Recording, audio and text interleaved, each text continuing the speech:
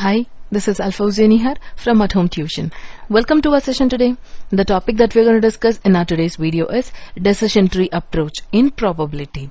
First, let me define what is decision tree. A decision tree is a diagram. It is a diagrammatic representation of all possible solutions to a decision. It shows different outcomes from a different set of decisions. This diagram is widely used in decision-making tool for analysis and planning. Let me also give you the reason for this name, decision tree. This diagram actually starts with a box or a root. It starts with the single point and which branches off into several solutions. That's why we call it a decision tree. They are helpful in variety of reasons. Not only they are easy to understand diagrams that support you to see your thoughts, but also because they provide a framework for estimating all possible alternatives. For example, if you choose something, let me give you one example. A simple real life example. Do I want a donut? What are the two options you'll get? Either yes or no. If you want to choose one, you deserve it. If you don't want, so it's a good donut. It is not a good donut. A tree diagram will give you all possible solutions. So in case if you want yes, then you have two choices, whether you deserve it or not.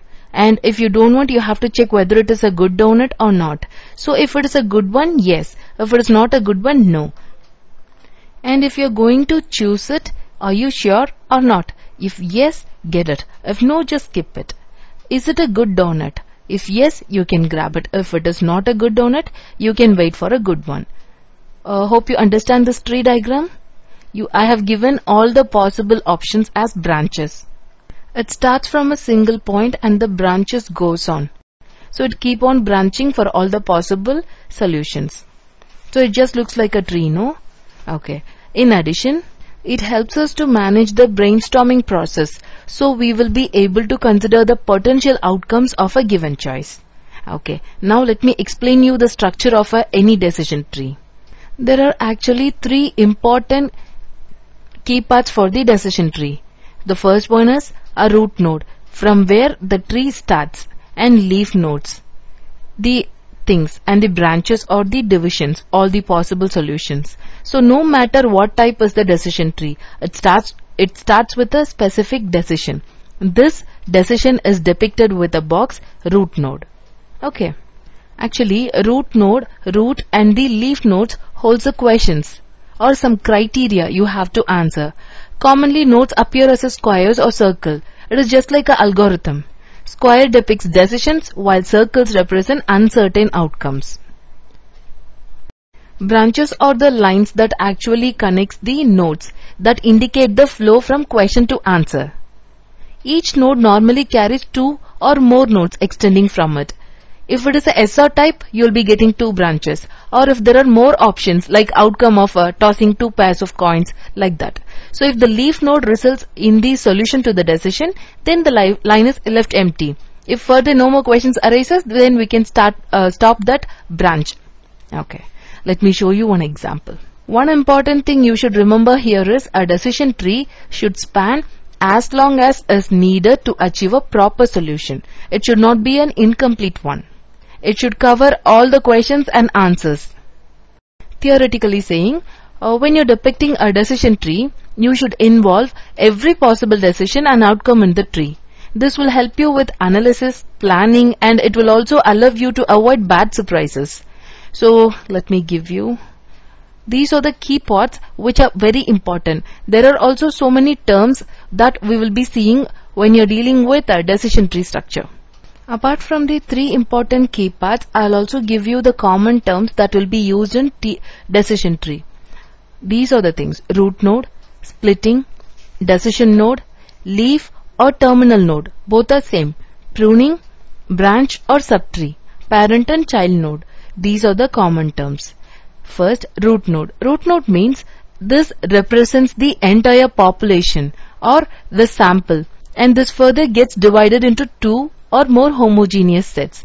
As I already told you, if it is a yes or no type questions, if this question arises, you'll be getting two branches. If it is a different type of one, you'll be getting more homogeneous sets. Splitting. Splitting means a process of dividing a node into two or more subnodes. This is a process. Okay. Decision node means when a subnode splits into further subnodes, a branch, again one more branch, then it is called a decision node.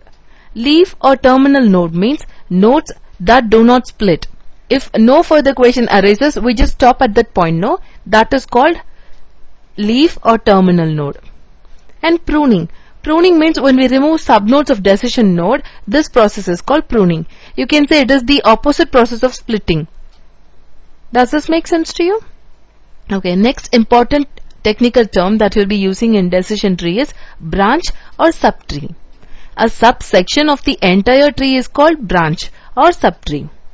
Okay, what is meant by parent and child node? A node which is divided into subnodes are called parent node of subnodes, whereas subnodes are nothing but the child of the parent node. So these are the 7 important common terms that will be used in decision tree. So once you get familiar with these words, these terms, you can easily construct a decision tree. There are few applications of the decision tree. When the user has an objective, he is trying to achieve maximum profit, optimize cost. In operation research, we will be using decision tree. And when there are several courses of action, in that case also we can easily use decision tree. There is a calculable measure of benefit of the various alternatives. In such cases also we can use decision tree. And one important application is when uncertainty concerning which outcome will actually happen. In that cases also you can use decision tree. And one last application is when there are events beyond the control of the decision maker. For example, environmental factors. So in such cases you can use decision tree. Here is a simple example for you. I have taken a real life example. So weather. Weather can be sunny, cloudy or rainy. See here I have 3 branches. Instead S or no type, this is a more than two options, 2 branches. And sunny can be further divided into. For a sunny day, the humidity can be high or normal. High means yes, there is humidity. Low means no humidity, normal time, normal. It can be either cloudy, yes. If it is not cloudy, it could be either sunny or rainy. So there is no second branch for this one. And for the third one, rainy. You should check whether it is also windy or not. If there is so much wind, you have to check whether it is strong or weak. Hope you are clear with this example. For anything, there is some advantages and disadvantages. Same thing here for the decision tree approach in probability, we have few advantages and disadvantages. First, let us discuss the advantages. It is very easy to understand and interpret. Am I right? The data for the decision tree requires minimal preparation.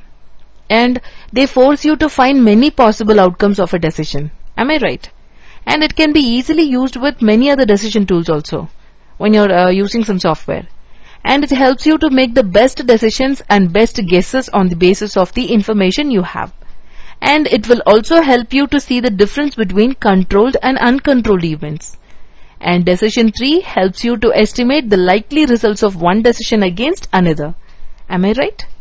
Okay, now let us see the disadvantages also. Sometimes decision tree can become too complex if it is a difficult situation.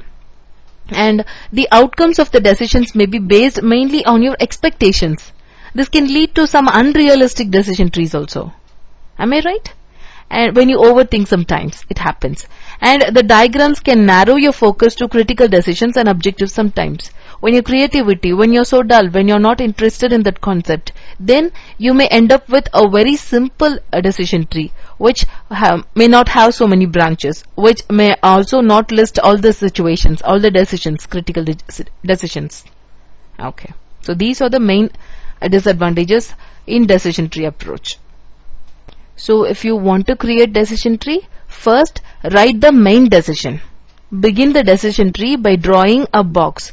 You can draw a box here on one edge of your paper and write the main decision on the box. Here we are starting weather and draw lines leading out from the box for each possible solution or action. At least 2 boxes should be laid out. You should draw.